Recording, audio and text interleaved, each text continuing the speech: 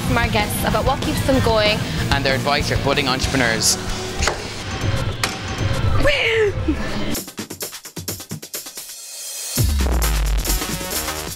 Do you need a certain set of skills to become an entrepreneur? I think the generalisation about an entrepreneur is they have to be risk takers and they have to have an innate sort of skills set to become a successful entrepreneur. But I think what people are missing as well is that whatever skill set you're missing, you can co-found with a person that has those skills. So for example, you're not such a risk taker, then you co-found with someone that is much more of a risk taker, or if you have the design skills and someone else has much more of the software element, or whatever it may be. So whatever skills you're missing, then team up with someone that has those skills. And I think that was the whole concept from Design Hub in general. At the very beginning was a collaborative effort and a collaborative group getting together to get their ideas across. So when we set up in 2009, we were a design collaborative, and the idea was that we had all the skill sets in one house to develop an idea for Mind to Market.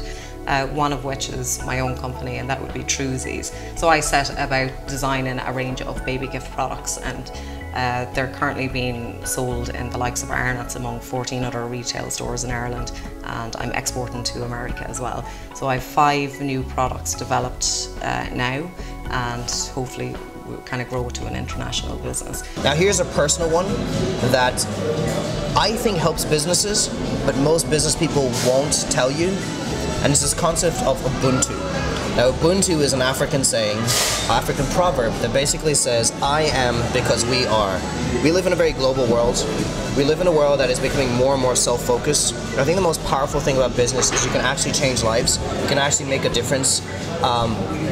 And most business people think that in order for me to make money, you need to suffer, or I'm going to exploit you to make myself money. So this is a personal one. Outside of those 3 is this concept of Ubuntu. And Ubuntu is I am because we are. This concept that I can only build if we build together. I can only benefit if we all benefit. So it's a totally personal one that is not business advice that you get from an MBA school, but one that I find works in that get people involved in what you do. The more people that love what you do, the more people that are passionate about what you do, the more people that will benefit from you succeeding, the better I think your business does in the world.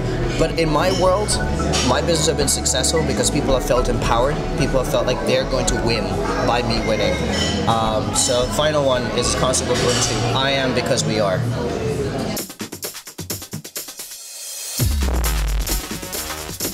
question. What advice would you give to someone young who's starting up a business? I think the main advice would be, first of all, get a support network. So I have my parents who have supported me. Like, I wouldn't be where I am without them. They give me advice. They come on like my conferences with me, and they're just always there like to support me, and then I have my friends who support me as well. So first thing is have a support network, and then again, never give up. Like, you're going to run through obstacles, especially when you're young again. But if you keep going and you keep fighting, then you're going to have a good end goal. Everyone has their own little resources that they're the best at, or they shine in. And looking back on my childhood, I was never academic, I was never sporty, but I loved technology, and I always threw myself at home into the business. I loved art as well. And then finding your own niche within that, I think, is very powerful. But also, if you just do something that scares the life out of you every single day, you build that confidence, and just simple things like emailing somebody that you don't think will email back and they actually do. That's huge for your confidence. The Design Hub ethos is to collaborate. So if you've got an idea, just to get out there straight away, start talking to your peers or to, I don't know, anybody that in your school or your college. And really, I think it's about getting together with a group of different people and getting the support network around you.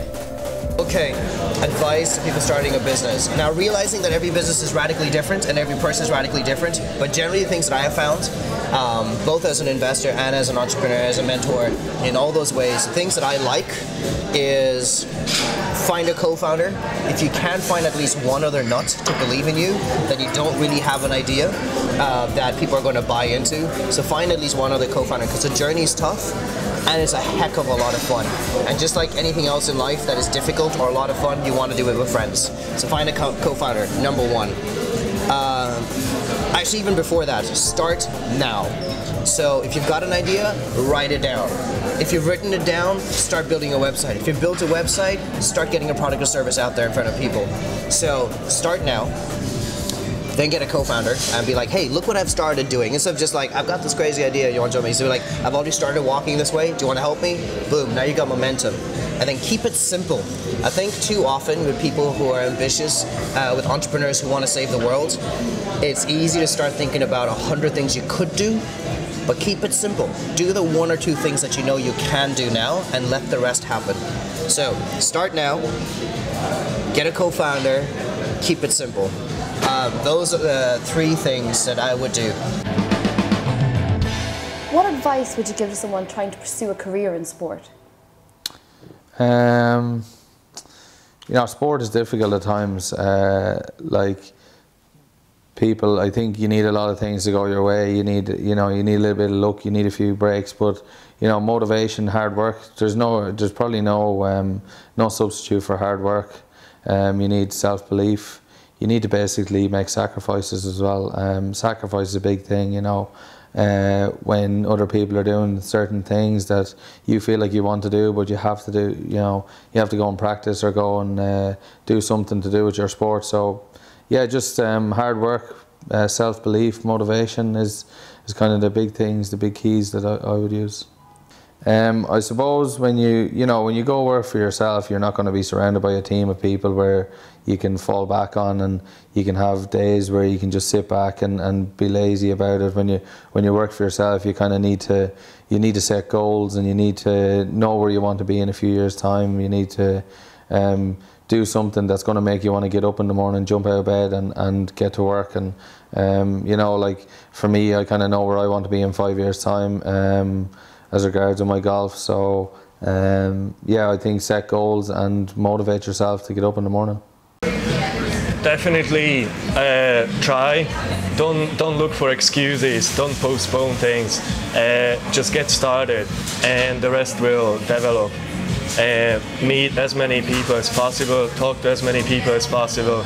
They're gonna give you the best advice, and some of them, if they like you and they like your idea, they might come on board and help you building your business. Absolutely brilliant. Thank you so much. Thanks, Sarah. Oh. Cheers.